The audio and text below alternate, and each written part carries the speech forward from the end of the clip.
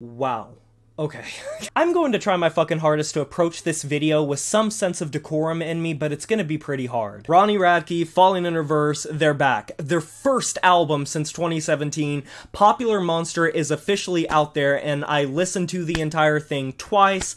I don't know why I punished myself that way. But besides me being a fucking sadist and listening to it twice, despite knowing that I wasn't gonna have any other feeling, it's like watching Morbius more than one time. Plus, we had pretty much already heard the entire fucking record because these tracks have been released for years now, so leading up to this record there wasn't a ton of anticipation. We already knew what to expect from a lot of it, but when you put it all together, it's really like you took a dog shit and just put it in like a bowl and decided to stir it on, put some paprika in there, some salt and pepper, and it doesn't taste any fucking better when you put all the ingredients in. It is still dog shit at the end of the day. And more so, I want to just go over a little bit of my criticism of just Ronnie, his mentality as a person, his personality. And no, I'm not going to necessarily just solely attack his character. I'm not the type of person to punch up or down at someone that I don't know the full extent of their story. No one's ever going to know entirely what someone is thinking, especially someone in the limelight, a celebrity, a musician, an actor, an actress. But for someone like Ronnie, I feel like we can get a pretty good estimation of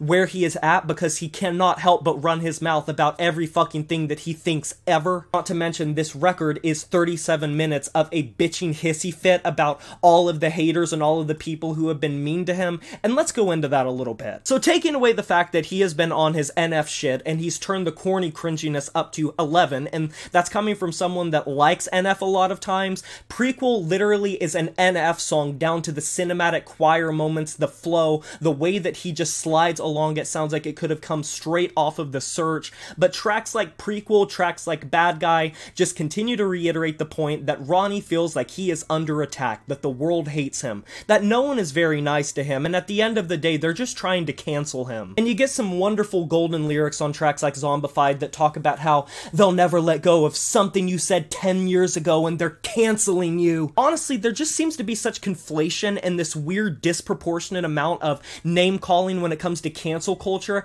compared to how many people actually get canceled. To be actively canceled is next to impossible on the internet. There is always going to be a media presence for some of the most depraved, perverted weirdos of society, so don't give me fucking shit about how you are going to be so canceled when you are doing more successfully than you ever have. The amount of people that actually get canceled regularly, let's look at the list. People like Cody Co and Dr. Disrespect and Ava Chris Tyson, you know, fucking child groomers. So if you're gonna complain about how the world's being canceled, is that the type of people that you want to flock to? Wouldn't be surprised, honestly. Not to mention, I just do not hear people bring up the past of Ronnie Radke, which is saying a lot because he has always been a habitual dickbag and a douchebag with some really fucked up opinions and just some really weird allegations and things that he doesn't even necessarily try to hide, and he's always been an immature man-child. But I don't just hear people bringing up the past, and the fact that he's portraying it like he's had these fucking haters on his back, walking in his shadow, trying to claw at his ankles,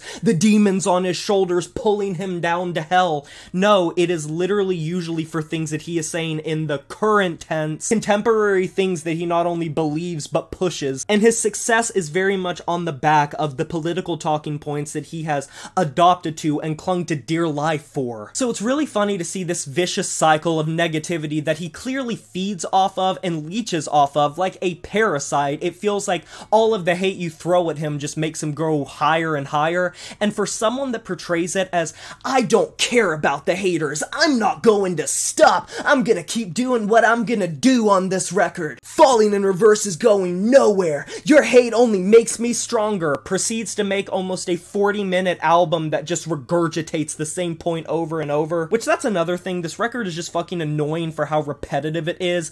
Every single song can be boiled down to the same thing. Everyone hates me, everyone's mean to me, the industry doesn't accept me, society doesn't accept me, I'm quirky, I'm weird, and then proceeds to make the most bare essential sort of talking points filled with buzzwords. Someone that portrays himself multiple times on this record, countless times on this record, as a black sheep outcast that has been shunned from everyone because he is too boundary pushing and forward thinking and they just can't handle his galaxy brain. This whole record reads like one of the most manufactured, artificially engineered records of commercial viability mixed with weird trap semblances that just rips off other contemporary artists, filled to the brim brim with overproduced material and the same song structure each time, with some of the most basic, just hollow lyrics that you are going to hear on any record this entire year, cringy bars left, right, and center. Dare I say, given the things that he believes and the things that he talks about on this record, he couldn't be any more basic. You are just fulfilling the prophecy of every talking point that's going on. You are contributing to the culture war. You are contributing to this weird just politicking, and I feel like he knows that, and I feel like he knows he is succeeding off of that. He is fucking heavy metal or rock Tom McDonald, a poor man's Hollywood undead. It's frustrating to have someone portray himself as like, I am the messiah of weird and y'all just can't handle me. No, you are just parroting the same thing that like hundreds of other pundits are saying right now, you fucking putz. And the whole thing is just a big ass contradiction. I feel like when this record is focused, there are some genuinely fun tracks. I think Popular Monster, pretty damn catchy. I think that the Last Resort Reimagined thing, it sounds really great. It has a great production to it. It's very cinematic. It's very theatrical. But the rest of this record, dare I say, is just getting so caught up in how serious it wants to be taken while still having this edgy 4chan edgelord demeanor to the entire thing, trying to feel like it's more important than it is, or that it's going to be the most defining thing. When I saw a comment on my community tab that said it's Tom McDonald with heavy guitars, I can't get that out of my head now. He knows what he's doing. He knows he's poking the bear, and anyone who takes Ronnie seriously and thinking that he is like this tortured artist that everyone hates, y'all aren't paying attention. He is pandering to a very specific demographic. He is clearly trying to stoke the flame, and he is eating that negativity alive. He is not mentally damaged because of how people are talking about him, and if he gave one singular grain of iota of thought to any of the controversy that surrounds him, he would know that people don't care about what he did in the past. People care about what he's doing right now. And with every single song and action and thing he does to try to stoke that flame and stir the pot a little bit more, he continues to amass that controversy. It gets him more publicity. It gets him more popularity. He is not adverse to any of this. He doesn't dislike it. He doesn't dislike the negative attention. And ever since his cringy rap days back in the fucking early 2010s and the Escape the Fate days, Ronnie has always fed off of negative attention, and don't let him fool you otherwise to think that he hates all of this publicity and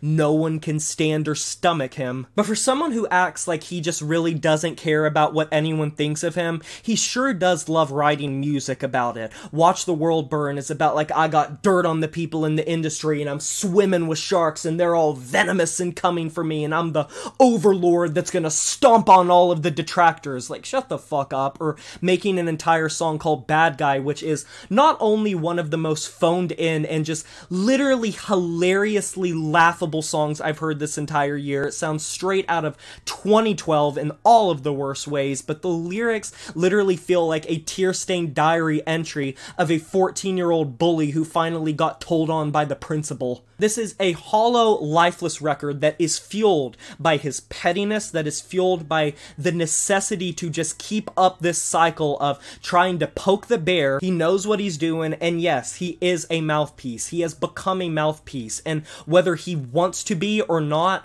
that is irrelevant. I tend to think yes, considering he literally has Blair White in one of his videos, so I feel like that's pretty self-explanatory, but even if we want to give the benefit of the doubt and play devil's advocate and say, well, no, he's not really that into it. It takes like 10 minutes to look at his social media posts, to look at his demeanor on this album, and you can very clearly tell what he's going for. And for an album that has taken this long to come out, considering the last one was back in 2017, there's nothing unique, there's nothing fresh. Everything instrumentally feels like it's done better by countless other artists that came before this record, and every single song boils down to the same talking points. It is boring, it is overproduced, and I'm not gonna say that Ronnie doesn't have some decent vocal chops when he really does push his register. He can hit some really high notes. Some of his growls are really nice. His rapping, yeah, he's very fast, but it's one of those things where just because you can rap fast doesn't necessarily mean you should, because he just kind of sounds like a mumbling, stuttering fool on some of the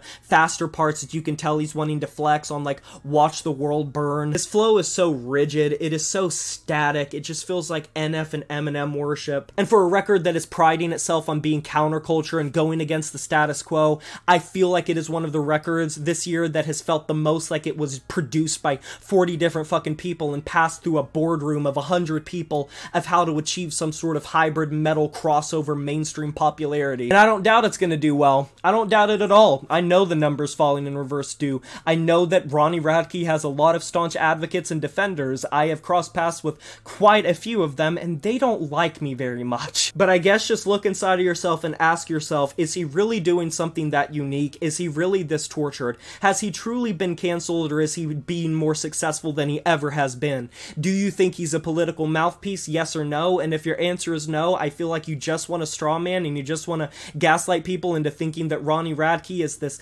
self-imposed individualist that isn't going to be told what to do. He is clearly pushing for a specific side. He is clearly trying to push a specific agenda in his music, and he is doing nothing to try to go against the grain of all of these allegations. It is not about the past. It is about the shitty person he is today, and if he truly did want to go into recovery and mend and heal from his past mistakes, and he wanted to grow and be a better person, he wouldn't be doubling down on the shitty stuff that got him in this position in the first place. So it is less about me being critical of him as a person and more so the hypocrisy and the mentality that he approaches things with. At least fucking own it. At least be a man and act like you can own up to your mistakes and own up to the person you are. Wear it like a badge of honor and stop acting like this mimic of society, this pariah that everyone is pushing against. You are Frankenstein and the world has the pitchforks. It really isn't that deep. You literally are in a great position, and you know you are. And I don't know what else to say besides grow up. Don't think that you can just make an entire record bitching and moaning about how you hate the world and hate society and everyone's against you, and then proceed to say you don't care what people think about you. You are clearly so fucking insecure. It is crazy. I feel like it should be so obvious to anyone how fragile of an ego he has, clearly, as do most people that act like Ronnie Radke do. It's just boring, and it is tired. It doesn't even have any poeticism or irony to it. It doesn't have any sort of bite or tenacity to get back at people. All of the lyrics are so base level, surface level, feels like ChatGPT wrote them. There is no edge, there is no angst, there is no anger, there is no rage. It literally feels like he was sitting on a fucking MacBook Pro with the nerd emoji and finger up being like, well, I escaped the fate. Like, when the biggest, like, gotcha moment of this entire record is him making the most basically put together escape the fate reference, you know that this record lacks any substance or quality. What are your guys' opinions of Popular Monster, Ronnie Radke, and Falling in Reverse? Let me know down in the comment section below if you agree or disagree. I can't wait to hear it. Be sure to like this video if you enjoyed it, subscribe to join the review family today, and smash that notification bell to be notified of my future uploads. You know who it is. My name is Jay Morris, and I'm signing off saying farewell.